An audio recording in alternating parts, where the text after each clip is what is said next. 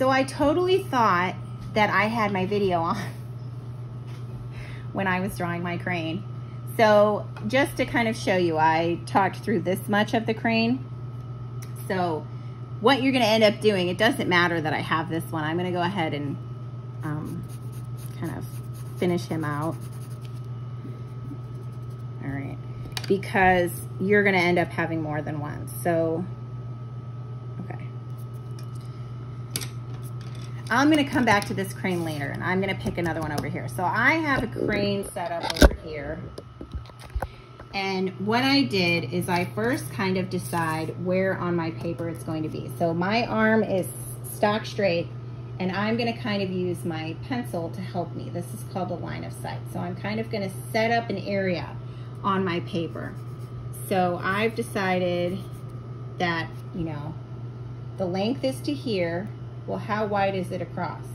Well, it's about even, so it's about a square. So I'm just gonna put this in, okay. Now the wings, they kind of go at a diagonal. So I'm just gonna put one in here where I think roughly the line is. And then I'm gonna start drawing the outline of this. And I'm gonna look at my crane more than I'm gonna look at my paper, okay? So when you draw something from real life, you actually look at it more, okay? So this is the position of my crane. So it'll kind of be, I guess it's kind of good I have that. So I'm gonna start by looking at this part on the real crane, okay? So I'm starting with the wing, and it's okay if it goes off the page. You actually want some of it too, because that will make it, it'll be more interesting. And I start by kind of sketching it. So when I'm looking at this part, I can actually measure and say, this is this and this is this. You could do it with a real ruler. You could say, well, if this is 2 inches and this is this, and transfer that over, or you can eyeball it. I'm gonna eyeball it. And then the head goes up, and it's gonna actually cover up some of this, and that's okay. So I'm gonna put that in there. And I have this kind of square for the center. So I'm just kind of putting it in. And I need to decide like how much of the length. So like the wing is the same length as the head, but that's only about half the width of the neck.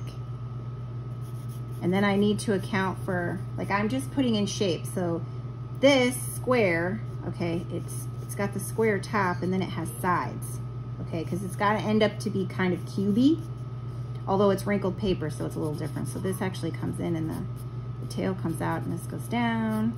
Here's my tail, okay. So now I've got kind of roughly what I need. I want to go ahead and put in this other wing though, so that I don't forget it, although that's the wrong angle. It's actually down a little bit. So I'm gonna do it down, put it in, and fold it over. Okay. So now I've got a sketch. I can come in with my ruler though, and I can actually make these lines a little bit, you know, straighter to kind of help. And I'm doing it real light because I need the ability to erase if I make a mistake. So like this is too big, so I'm gonna erase it. Now, when we did the positive and negative space drawing, we talked about the space. This is a positive shape. So there's no real outline. Like on my hand, there's no outline between my finger and the air. It's just my finger is a color. So we're gonna make this a value. So I'm just gonna pick up my 2B and I'm just gonna real lightly kind of fill it in, because my pencil is what's actually making the value, okay? So I wouldn't have a real hard line here. I would actually erase my hard line. That's why I say draw soft, because it would be, you know, it would be it's like the edge of something that's making the line, okay? And then I kind of have a crease in here, so I'm gonna put a little line because that's actually, there would be a light side and a dark side.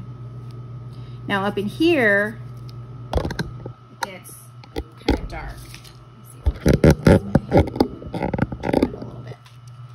Like right in here is right in there. It's dark.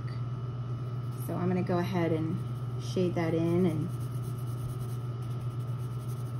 I kind of tend to jump around when I'm drawing, because if I focus in one area and then I found out I made a mistake, it makes me upset.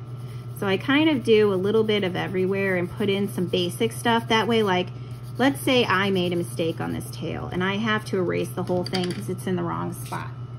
Well, right now I don't have much to go on, so it's not that big of a deal. And when you draw, you end up erasing a lot. See, there's that. And it's darker, if you look. Move this a little bit closer. This is darker, so I need to make it darker on this paper.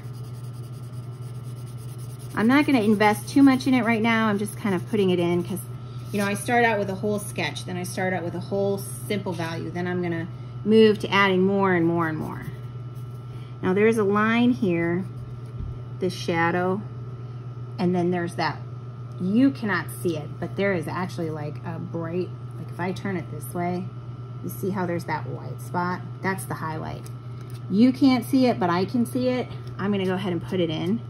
So I just kind of create an area, and then on either side I make it dark. And I'm doing it real light to begin with. And actually this is in shadow, this part of the neck. So I'm gonna go ahead and make that a little bit darker and put the shadow in.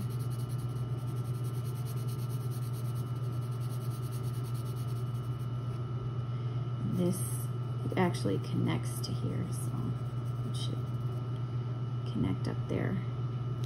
Kind of, remember this was like a fold, so it comes up into there and then also into there. So that really helps make that look like a shadow.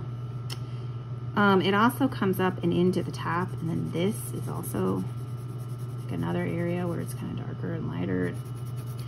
I'm just gonna add in my value. I like to smear it.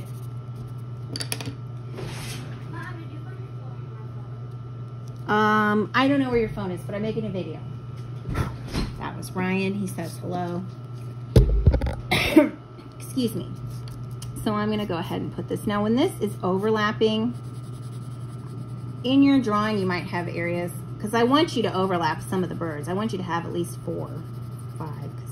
This is a really great exercise. So if this is behind, it would be lighter, and then this would be, what's in front would be lighter, and what's dark would be behind. So now you can see how that shadow helps make it look that way. And I'm gonna put in more of my crinkly. There's a fold here. And I just keep going, and I just keep adding more and more shading, more and more lines until I get it how I want. Now I kind of want to fill this all in a little bit, but then there are highlights. The brightest part of this is in this. So I'm going to go ahead and use my eraser to kind of whiten it out.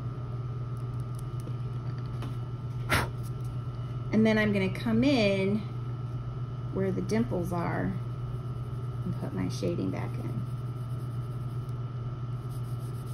And I can always switch, like that was a 2B, I'm going to switch to a 4B. So I can get these shadows a little bit better in these deep crevices.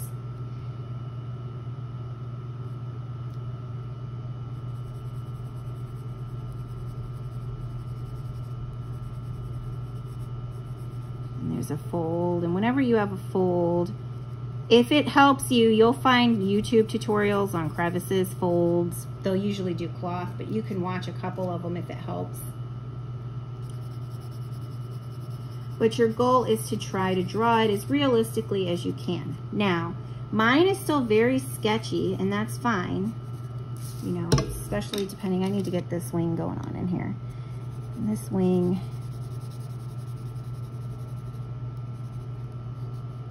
is actually lighter than the neck.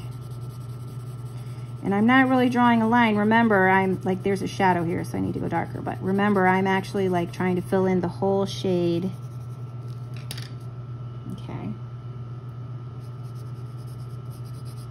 And I can take my 6B and where it is the absolute darkest, put that in. So it's the absolute darkest under here, here, and here. And it's even this is, it's in shadow, so it needs to be darker. Like you want to have a range of value, okay? And this even has a shadow. If I wanted to put the shadow in, I could. I'm not going to add shadows yet because I'm gonna turn my birds a whole bunch of different directions. But now I have 2 cranes, and then I would add another